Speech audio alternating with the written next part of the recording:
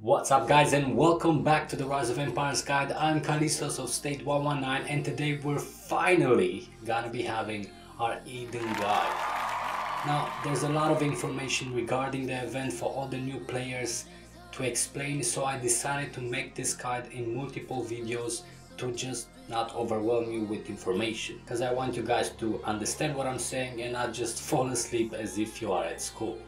I will be putting all the videos in a playlist, and every single video is going to be having timestamps to make it easier to find the exact subject you are looking for. And with that said, let's kick in the intro and begin.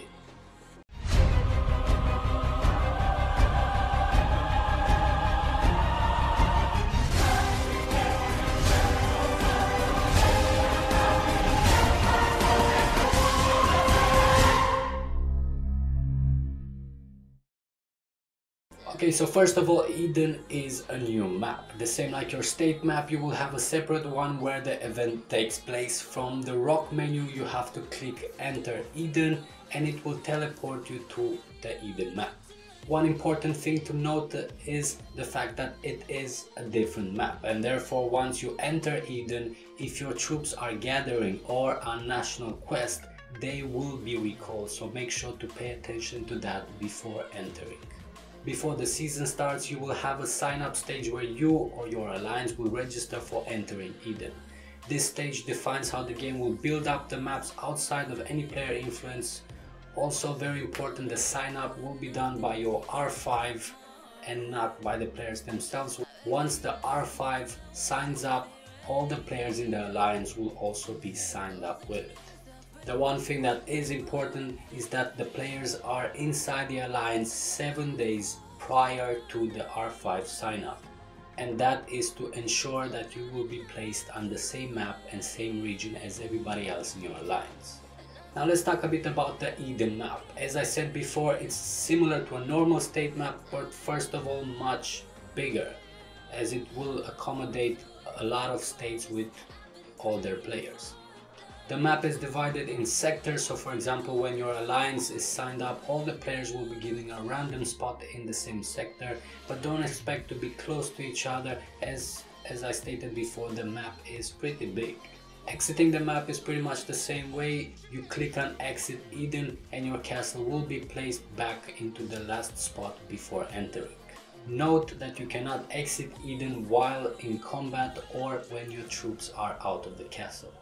While you are in Eden, a ghost will be left in your state, pretty much the same like when you teleport to the enemy state, which cannot be attacked but can be dragoned. Contrary to that, once you are in your state, the castle in Eden can be attacked, but there will be no troop casualties and no resources taken if you are outside of Eden. If your castle gets zeroed out in Eden, whether you are there or not, you will be given the fallen status. While you are fallen, the tiles underneath your castle will become a connection for the enemy that zeroed you out, and the 2-hour shield will automatically be placed on your castle. The two ways you can remove the fallen status is first of all with the help of your allies. They will need first of all a connection to your castle to attack it and zero it out again, and like that help you escape. But note to that, remember that the enemy can reinforce your castle and stop your allies from zeroing you out and therefore removing the fallen status. Because I found this situation a lot during the Eden seasons, I want to point that out. For anybody that is trying to resurrect a player of his guild and cannot attack him, please make sure you check if he has a shield on or not. Because if he has a shield on, you cannot attack him obviously, and that's why you cannot remove the fallen status. The second way to remove the fallen status is by doing it yourself. Clicking on the fallen icon above your castle will prompt you if you want to remove it yourself, and it will cost you unprocessed materials and a bit of stone. While you are fallen, there's a few things to note. First of all, you cannot attack other castles. Second of all, you can tile, but only with connection to your own personal tiles. And remember that the tiles under your castle, once you're fallen, are not yours anymore.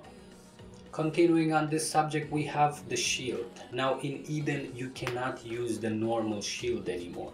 There is still an option available for shielding, but you will have to first of all charge the shield, which takes 1 hour, and after you will receive an 8-hour shield. The same like the normal shield, if you scout, attack tiles or anything else during shielding, you're gonna lose the shield and receive a cooldown for it before you can start shielding again. Another new thing added to Eden are the teleporting pads. In Eden you cannot use the normal teleport anymore, which is actually a good thing because after so many seasons of Rock, you finally have enough teleports for kill event. The only way you can move on the Eden map is with the help of the teleporting pads.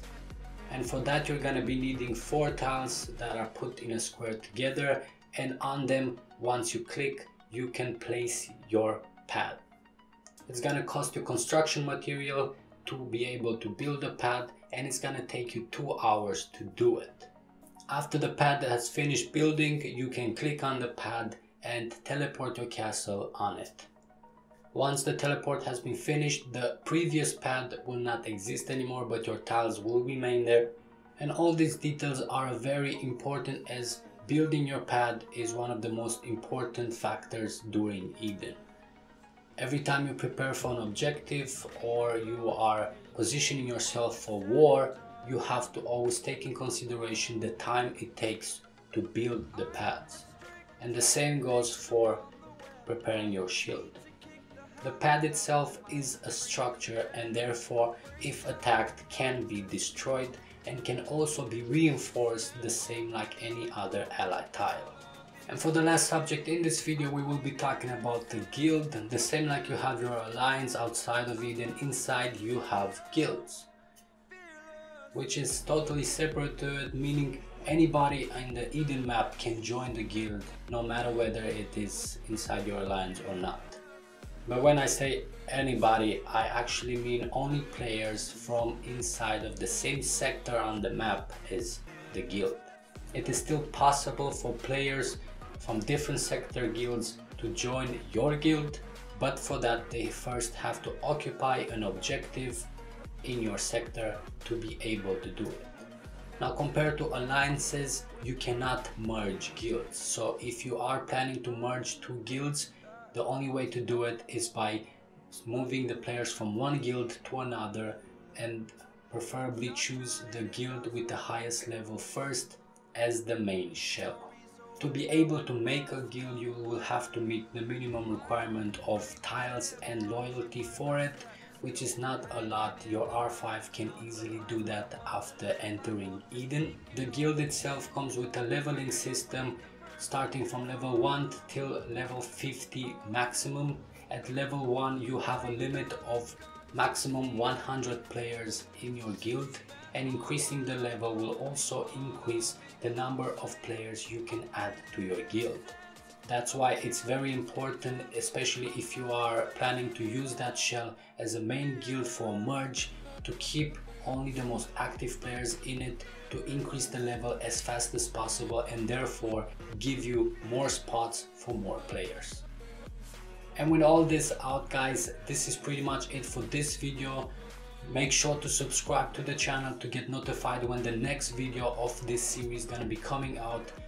I hope as soon as possible. But before I leave you, I do have another gift for you coming from the sponsor of this video, which is Huawei AppGallery, and they are bringing with it a few extra discounts and offers for you guys to enjoy. Now remember, Huawei AppGallery is an Android device app, and therefore you can only install it on Android devices. If you don't have one, don't worry, you can still install BlueStacks and with it install AppGallery there.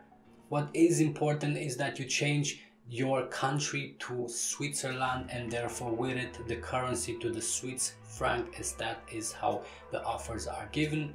And from the campaign menu you can check out all the details of this offer.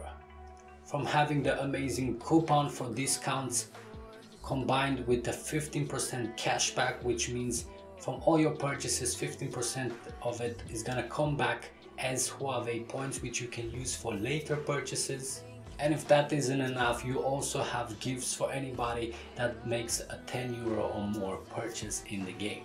The offer is available from the 29th of October till the 14th of November, so make sure you take advantage of it while it's still there. The payment methods available are PayPal, credit and debit card issued in the US, EU, Australia, Canada and the UK.